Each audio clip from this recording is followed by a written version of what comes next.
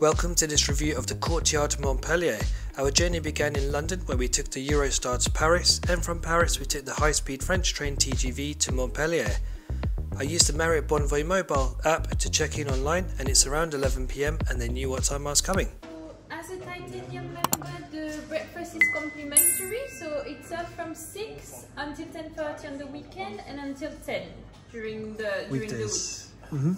And would you prefer the points or the €10 off the food and beverage? The hotel has a modern and clean design, and for the first 3 nights I'm in a twin room on the ground floor, and for the last 2 nights I'm in a junior suite. Let's check out the twin room first. The room is 247 square feet, and as you enter, immediately on your left is your bathroom and on the right is a cupboard. Inside the cupboard you have bathrobes, hangers, ironing board, slippers and extra pillows. Just next to that is your mini bar area where you have tea and coffee facilities, and below is a fridge. The fridge is normally empty, however we've put some drinks in there for our stay. Here's a look at the room, and as you can see there is a table and chair, TV, footstool and twin beds with a bedside table in between. The plug sockets here are European plugs, so you'll need to bring an adapter. I was able to get an adapter from reception, but if you don't give this back you will be charged. We also have a balcony which is shared, which is nice if you are sharing as a party with maybe somebody next door, but otherwise it is less private, but it was fairly quiet the entire time we were there. We'll now have a look at the bathroom, which consists of a bathtub and a shower head.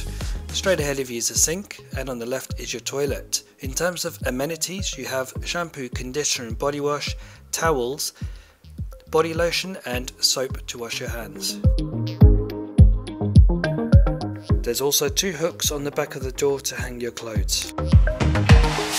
Heading back to the main entrance, you'll see reception and some seating options with an elite desk on the right. You also have this leaflet area which gives you information about tours, maps and so forth.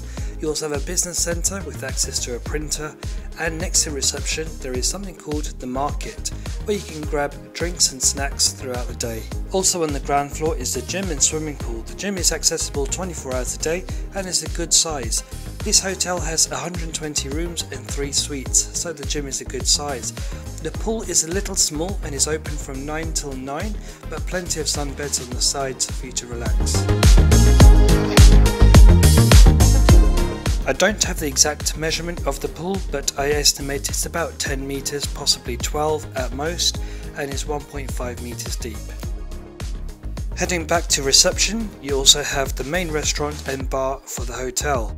We had just arrived at the beginning of September, just before the Rugby World Cup was starting, and the Samoan team was staying here. Disappointingly, in the evenings it was still quite dead in the bar. This is the main restaurant where you'd have your breakfast, which we'll have a look at in a moment. There's plenty of seating options all around. I've taken these shots just after breakfast had finished, and so some of the tables do look a bit bare. The breakfast offering is an American style or continental style. Offerings include bacon, scrambled egg, baked beans, hash browns or potato roasties, tomatoes, fruit, salad, pastries and cereals, as well as a mixture of hot and cold drinks including juices. They also have almond milk as a dairy alternative, and they also serve avocado in the fruit selection, which is great. It's not something you see in most hotels. I did contact the hotel in advance, asking them to make some vegan pastries. After all, I'm in France and I was really looking forward to trying some vegan croissants or vegan pain au chocolat, but I got a very poor response back, basically saying there is a buffet selection and there are some vegan options, but no effort was made to try and liaise with the chefs and try and arrange some vegan pastries. That was more disappointing, especially given that I'm a Titanium member, almost ambassador.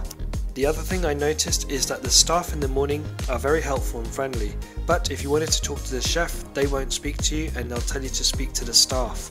For example, breakfast starts at 6 AM as normal, and on my last day I decided to arrive early as I had to catch a flight.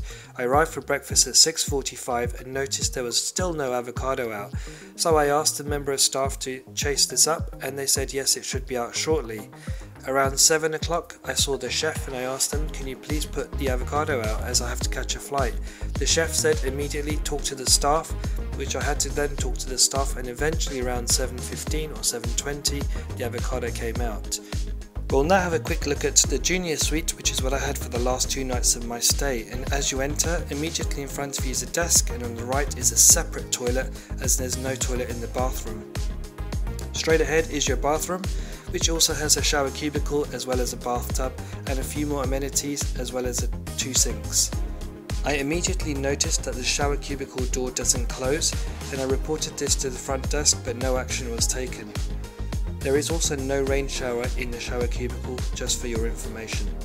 As mentioned earlier, there are 3 suites. This is the junior suite, and you also have one which is called the suite. Both of these are 377 square feet, but the difference is the junior suite does not have any balcony, but it has windows which you can open.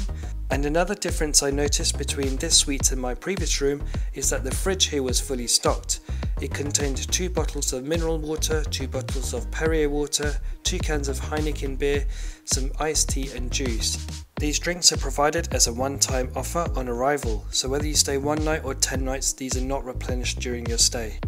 Whilst you have a look around the rest of the room, I'm just going to give you a summary of my experience at this hotel. Montpellier has 2 Marriott hotels currently, the Courtyard being one, and they have an autograph collection hotel. If I return to Montpellier, I think I would give the autograph collection a go. The reason being is I don't feel that there's much appreciation or recognition for Titanium or Ambassador members at this hotel. Normally in most hotels you'll get a member of staff, i.e. a general manager or a loyalty manager, come and check with you that how is your stay going, is there anything they can do for you, but over here there was none of that. Also, I made the effort to contact the hotel in advance to ask them to make some vegan pastries for breakfast. This is not very difficult to do, but they made no effort to accommodate, so overall quite a poor experience. I hope you enjoyed this video. If you did, please give it a thumbs up and subscribe for more videos about travel. See you next time.